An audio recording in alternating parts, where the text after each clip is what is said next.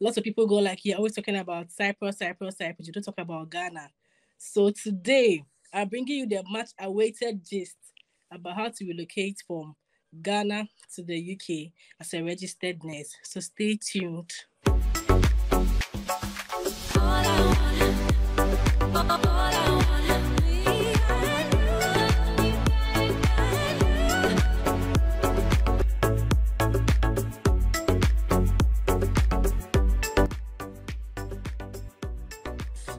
Hello everyone, welcome back to my channel.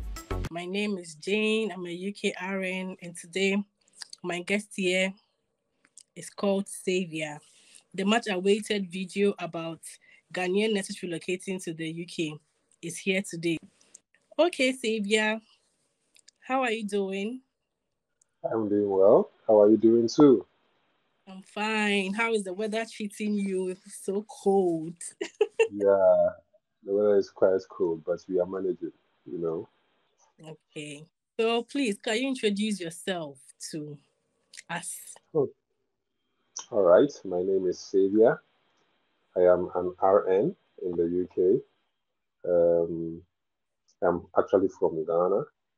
I came to the UK about a year ago. Yeah, and I've been practicing as a registered nurse in the UK.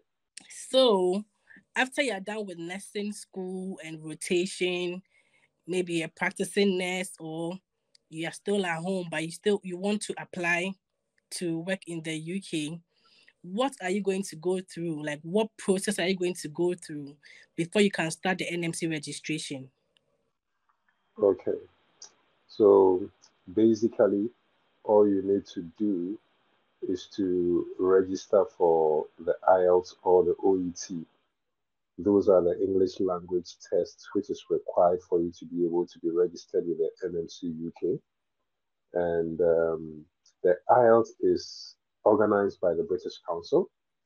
And so you can just go online, British Council Ghana, and you can register easily using your Visa card. When it comes to the OET, I just heard that they are now writing it in Ghana.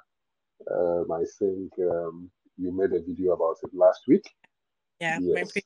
So, if you want information about the OET Center in Ghana, I will leave the link in the description box so you can go back to the previous video and have a look at it. yes. So those are the two English language tests which is required. And with the IELTS, you will have to sometimes prepare. It depends on you. If you think you can be able to teach yourself, I taught myself, but I mean, not everybody can teach Yes. themselves. So yes, so if you assess yourself and realize that you can't teach yourself or you will need help, then you can register with private teachers who can take you through and bring you up to speed so that you can be able to write it successfully. So basically, that is what you will need. So you will need a test score of 7.0 for the IELTS. For the OET, I think, but a B in reading, in speaking, and in listening, and a C+ in writing. oh, okay. Okay, I'm not so familiar with the OET because I didn't write the OET. But for Yeah. the IELTS, for now, you will need a 7.0 in reading, a 7.0 in listening, a 7.0 in speaking, and then a 6.5 in writing. So anything not less than that will give you the mark. Yeah. So when you are done with the IELTS and then the OET, then you are ready to register with NMC UK. So with NMC UK registration, you just go to their website, and then they will redirect you to NMC Online, where you can be able to start your registration process. And you will need your school certificates, whether it's a diploma or a degree. And then you will also need the NMC Ghana certificates as well. And then you need to ensure that your PIN is renewed and updated, you know. And then from there, you'll be made to pay an amount of money for validation. And then after paying that money for the validation, you have to come back to NMC Ghana. And then with NMC Ghana, you also pay an amount again for validation as well. That is where the clearance comes in. So that if you went to the university straight away, or you went to a private nursing training school, you don't need a clearance. If you even went to a government nursing training school and you were not sponsored, you will not need a clearance. But if you went to the government training school and you were sponsored, you will need a clearance. Sometimes what happens is that because NMC Ghana doesn't know which batch of year was not sponsored, if you are even still a government worker, they will still tell you that you will need a clearance because they are not sure which year was sponsored or which year was not sponsored. So it is when you go to Ministry of Health, you get your clearance certificate. I think it is now 100 cedis. Yeah, you get your clearance certificate. You bring it to your medical superintendent or your administrator to endorse it for you. Your HR will have to give you an introductory note or an introductory letter. Your previous principal or school principal will have to endorse, I think, a part, yes, and then after that, you do the filling of the rest. So after that, you will have to send the filled document back to Ministry of Health. When you are done sending it back to Ministry of Health will direct you that you go back to NMC Ghana in about 2 weeks or 3 weeks. They'll give you a time period where you can go back. And when you are going back, make sure that you have your amount with you, the amount of money you want. You have been told to pay for the validation by NMC Ghana. You have to make sure you have it with you. Fortunately, there is an ADB bank, there is a Ghana Commercial Bank, just before you get to the NMC head office. And so you can just make the payments there, and then you go and then present the payment sheet to NMC Ghana. So over there, they will tell you that in about 2 weeks, the validation will be done. But sometimes it can be quite early. It can be as early as 3 to 5 days, and as late as 6 weeks. Wow, 6 good weeks. Yeah. So after that, what happens is that NMC UK will write to you and tell you that you have been cleared, you have been validated, and so you are now ready to write the computer-based test or the CBT. And so they will refer you to their partners, Pearson VUE, through a letter that they'll send to you. And then Pearson VUE will also give you some letters. And then you can just, through that email, go on to register with Pearson VUE and open an account with Pearson VUE. You can also pay for the CBT online, or the online is quite complicated, it's quite complicated. So a lot of people actually just go to where the test of competence is written.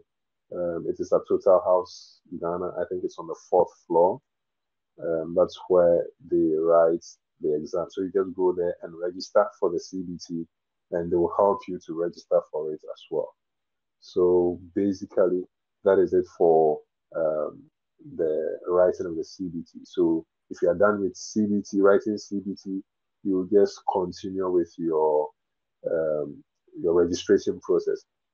Even before you get clearance, or even before you are, how do I say it, you are ready to write the CBT, you can still continue with your registration process because, it takes quite some time, and you will have to have a note or a report from your doctor. You will need a police clearance form, and so you will have to go to the police headquarters in Accra to get a police clearance form. And then I think basically that is it. Yes, and then you may need to answer some other questions which is in the form or which is in the registration form that will be available to you. So basically that is it. When you are done with the CBT, then all your on your portal, every aspect of what is needed will be ticked green, green, green, green, green, and what will just be left will be the OSCE. So if the OSCE is the only thing which has not ticked green, then it means you are ready now. So the last thing you have to do is to pay the final amount to NMC UK. I think it's about £153. And then after that, you are ready, and yes, you are ready to move on to the next stage, which is applications. Yeah. Okay, thank you very much. So I would like to know, what study material did you use for your CBT? Okay, so I got some study materials from a friend. I don't know. So I got study materials from a friend, and I don't know where they got it. I don't know, but it is available. You know, there are groups on WhatsApp, groups on Telegram where you can be able to get some study materials as well. So maybe um, you can contact me. I will let you join some groups, or I'll send you some links to some groups, and then you can get some study materials from there if you want to. But it is quite available. It is easy to get. It is quite easy to get. Yes. Yeah, I'll leave Xavier's social media handle. So if you're interested in finding out anything about CBT, you can contact him. Or you can contact me. I'll contact him so that he can send whatever you are interested in. Okay, Xavier. So after getting registered with the NMC UK, how did you start applying for jobs? Did you do it by yourself or you used agencies? Can you tell us how you applied for jobs? Oh, okay. Hmm. So I started off with I wanted to use agencies, but during the time I was trying to apply, there was a restriction on agencies recruiting in bulk from Africa or from Ghana or from Nigeria. And so the agency I knew told me that I would have to apply by myself. But along the way, I was able to get an agency. Sorry. So along the way, I was able to get an agency. Um, I was able to get an interview session with them and all of that, but I was not able to go through the interview with them. So I also had a friend send me some emails, of some trusts. And so that was how come I was able to get my trust. So I emailed all these. So what happens is that um, you can actually get emails of trust, and then you email the trust. There are trust emails that accepts, you know, emails from prospective job applicants. And then also you can also go to the trust websites, or you can go through what we call the NHS track, where all NHS hospitals in the UK put their applications or their employment opportunity and vacancies there. So a lot of us have to be throwing in our applications on track jobs for some time. I mean, I had a friend who had to apply over 25. I heard somebody say that I've applied over 100. I didn't get to 100. I didn't get to 25, but I got the opportunity through the email where I sent them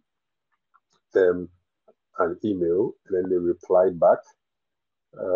They booked for an interview, and then I had the interview with them and I passed.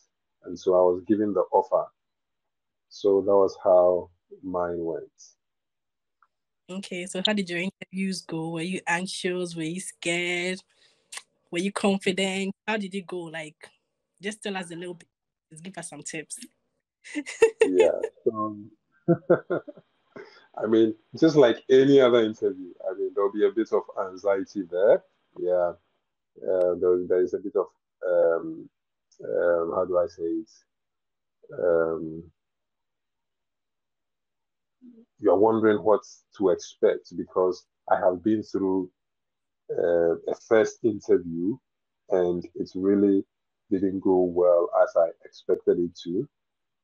But then I had to, shake it off and then get ready for this new one that I have. And it was okay.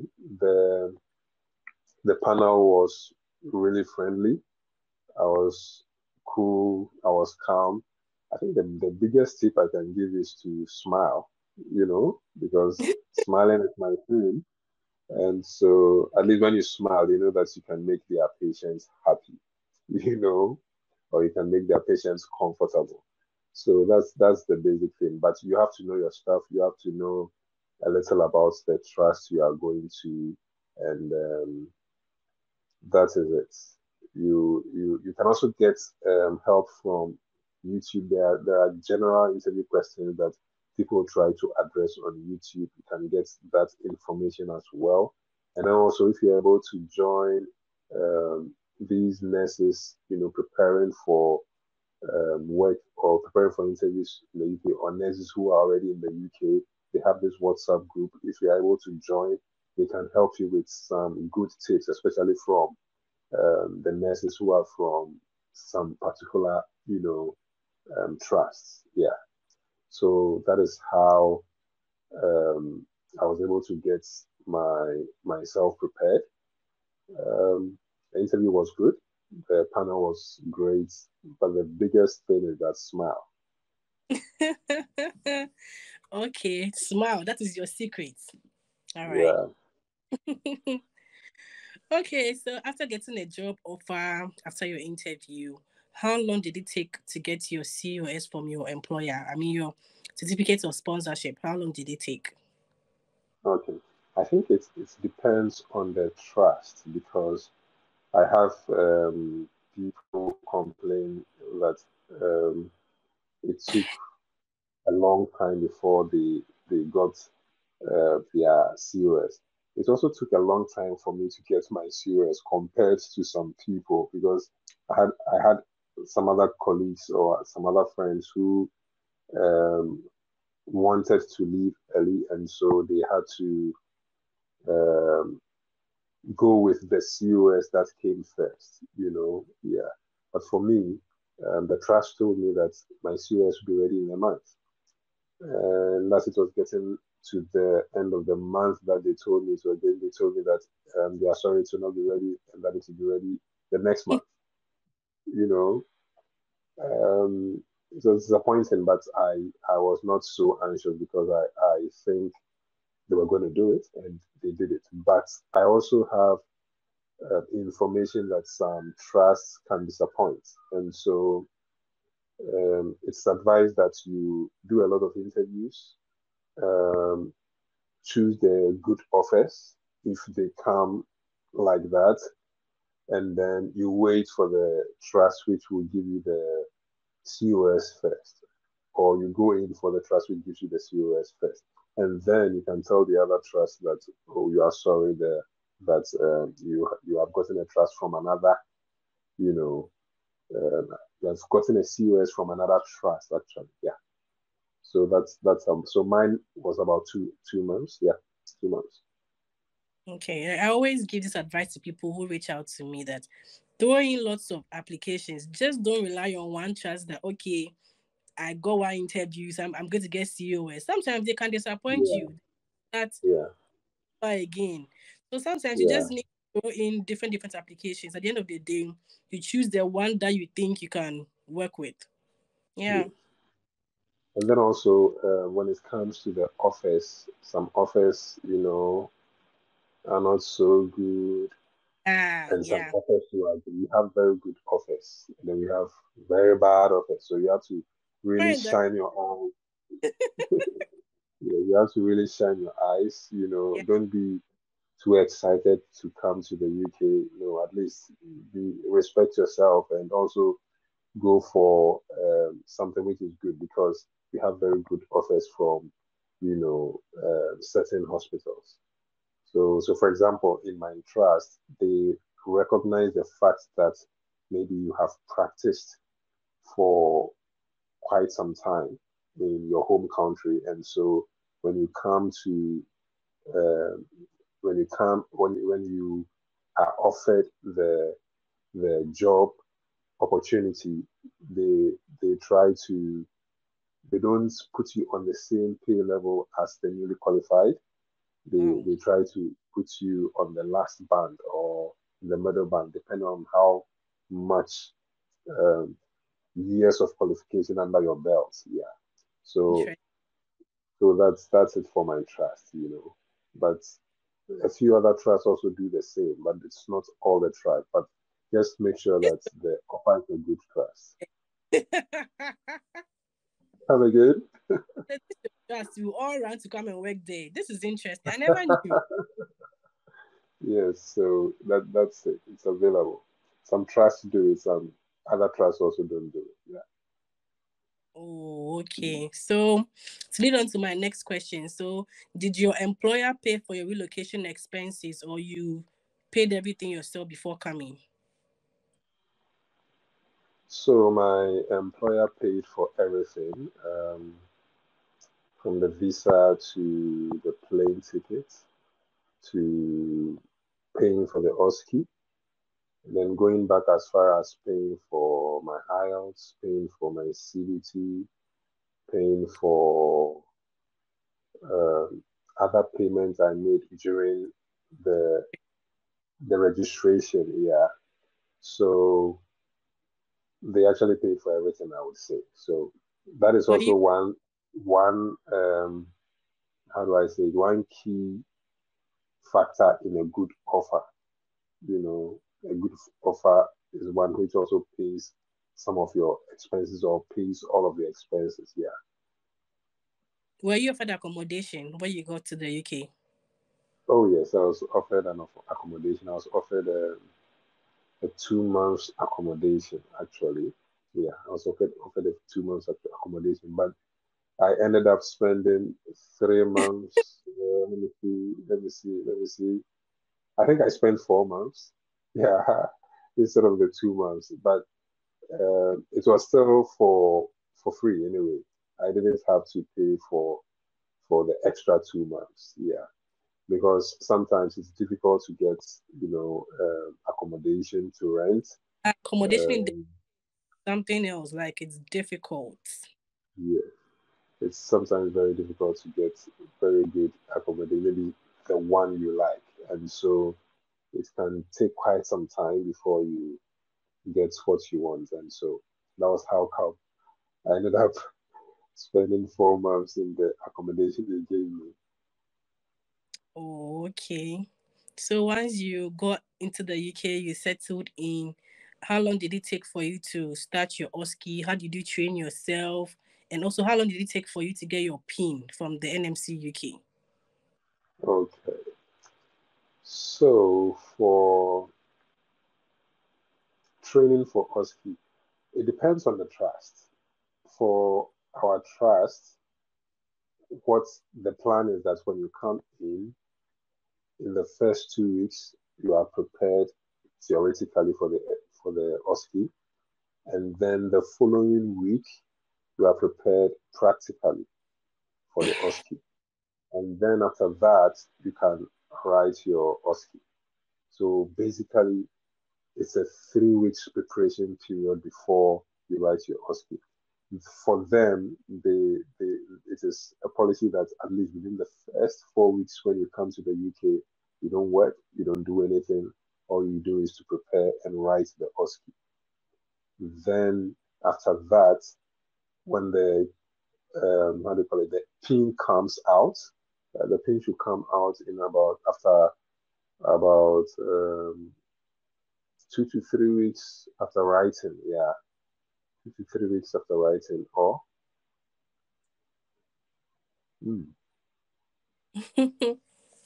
yeah, or maybe after a week or two, because you'll be told whether you have passed in an email, and then after that, they will send you the pin, which takes about a week or two, or maybe 3 weeks. Yeah, Oh, yeah. okay. Okay, so now you have gotten your a fully registered nurse in the UK. Like, how do you find the job? Like, how do you find the UK? Nursing in the UK.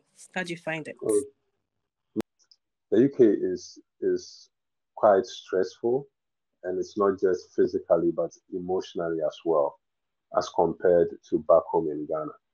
Back home in Ghana, there are certain areas of working that is stressful.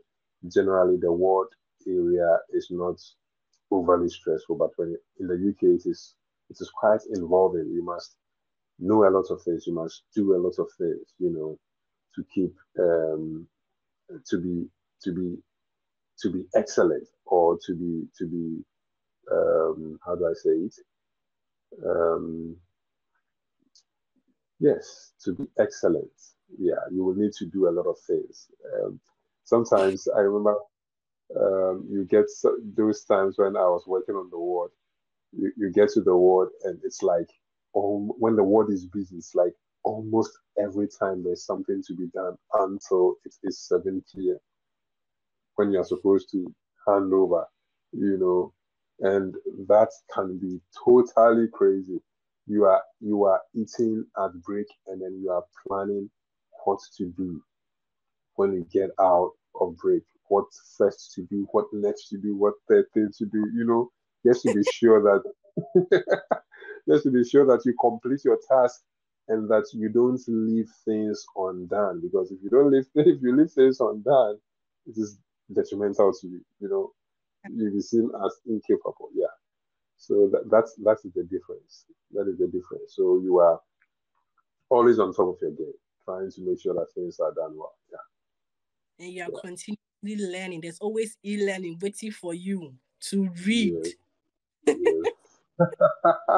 And the always timing, always reading something new, always yeah, learning something new. Yeah.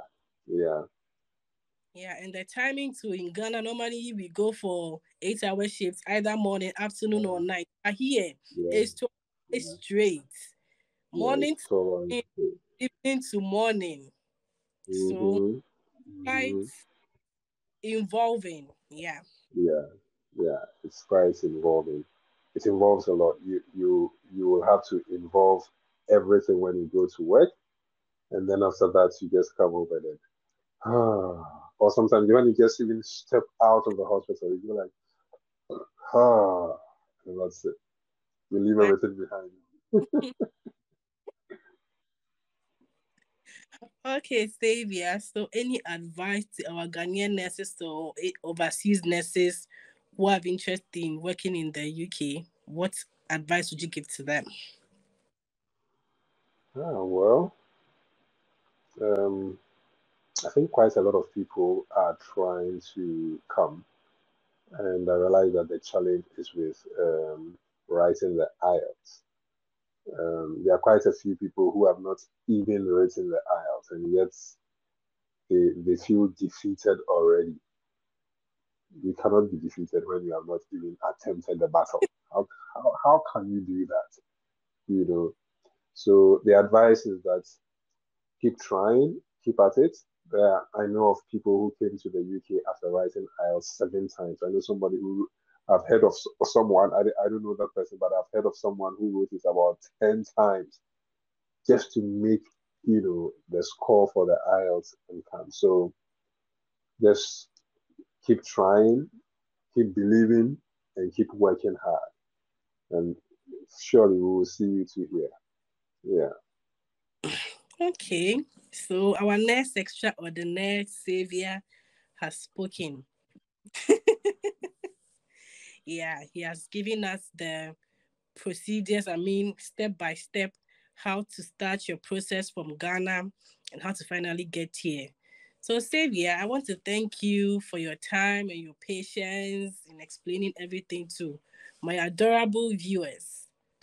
Yeah, I hope to catch you soon. I will invite you soon Yeah, again on my yeah. channel. Thank you for having me on your channel.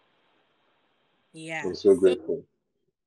So to my adorable and cherished viewers, thank you for your time, family. Catch you in my next video. Bye bye.